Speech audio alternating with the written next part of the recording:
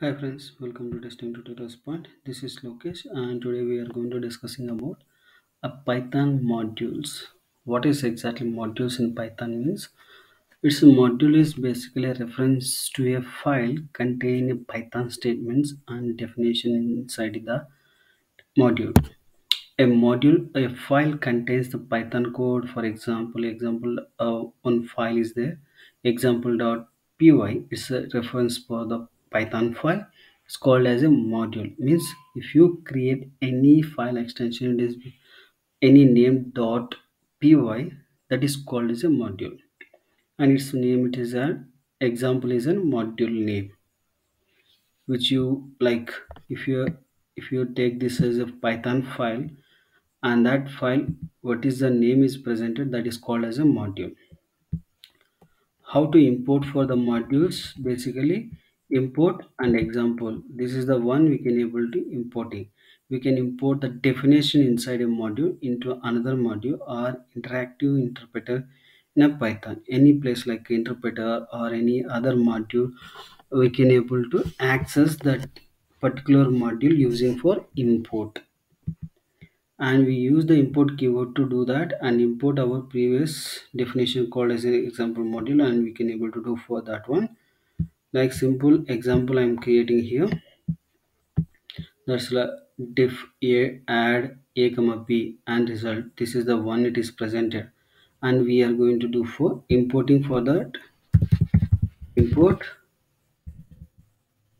example is my module. Then you can, if you're doing like this, it will get that all the module, but it is not inside the method. We can't do it. And if you want to do it for method name, and we need to do for example dot add, and we are going to use for 5 comma 10.5. Then we need to enter.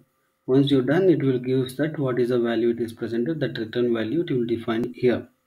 This is a way we can able to create one module, and we can able to access that module using import inside that console place or interpreter, like any other command lines, or we can able to do it there, or else we can able to run the same this particular method, particular definition into other modules, and we can able to access those things. This is a way we can able to access.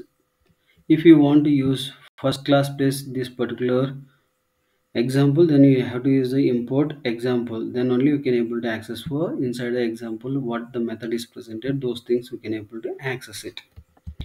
And another way we can able to do for importing things, like we can able to use the interpreter directly in this console place, Python console place. We can able to directly import for math or some other things which is already predefined methods are presented, those things we can able to do it. How we can able to do it means, now I'm going to use for importing method, math section, and also I'm going to printing for the value, and if I'm doing the value, it is presented 3.141. Okay, and also we can able to rename for that importing value. Importing math, now it is used, and we can able to use renaming for math name, that is called as m. We can able to m or anything, like you can able to use your name also, it will do it as m. And we can able to use for print, and I'm going to use for m.pi, and we can able to see the value is will be defined. And also we can able to use from Python, from import statement we can able to use. What exactly means? From particular one, now previous what will happen, we can able to rename for the particular importing, right?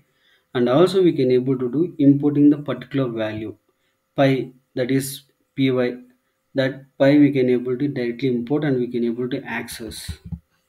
For that we can able to use from,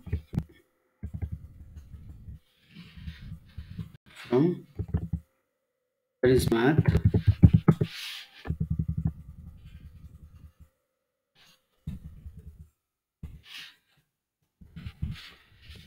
math and import py,